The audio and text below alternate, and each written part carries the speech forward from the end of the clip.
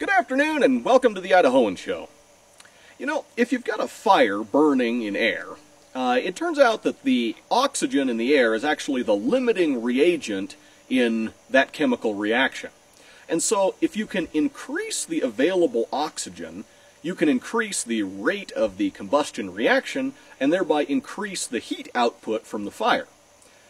And this is the principle behind forge and furnace design. And there's a lot of very sophisticated furnace designs out there.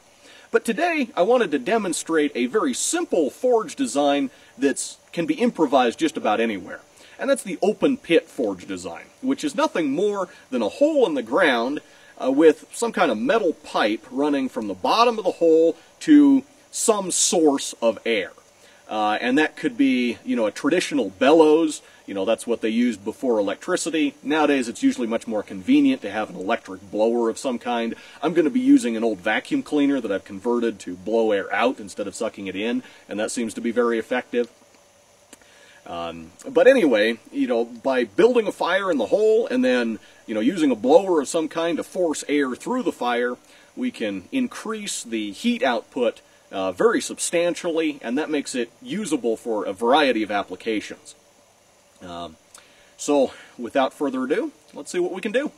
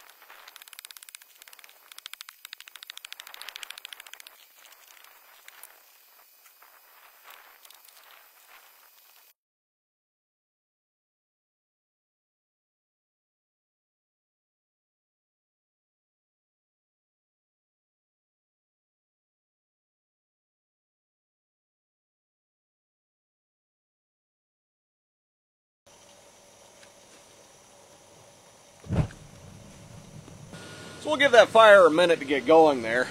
A wood fire works pretty good, but if you can get coal, that works even better.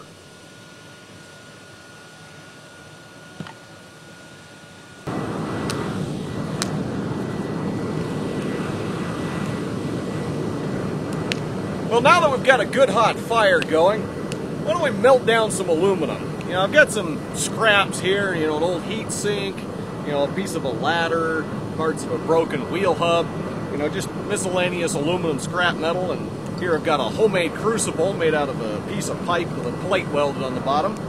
So let's just melt these down and refine the aluminum a little bit. I don't really have anything I intend to cast today, so we'll just cast some ingots or something when we're done.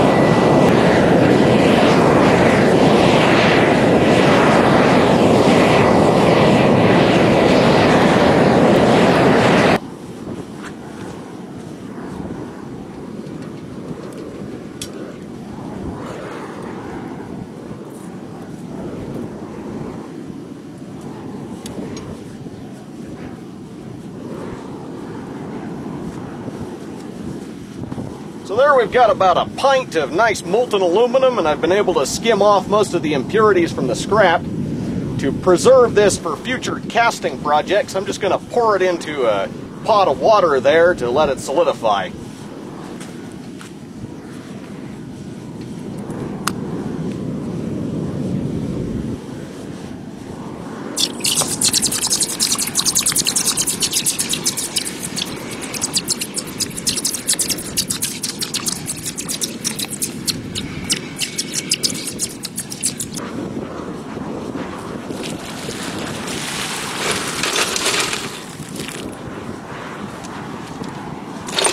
So if you can see, there's our refined aluminum here.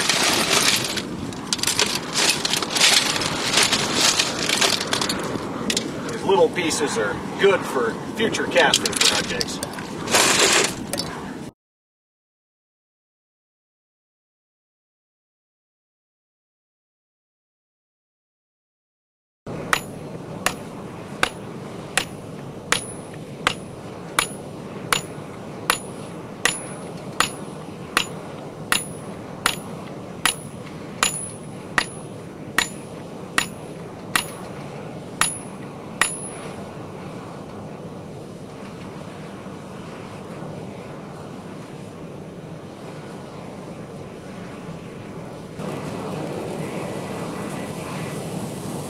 Of course, one thing you have to be careful of is that a forge like this will actually get hot enough to melt steel.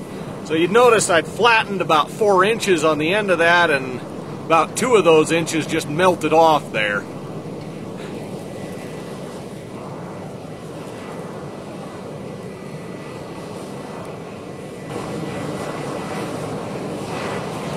Anyway, I think I've made my point.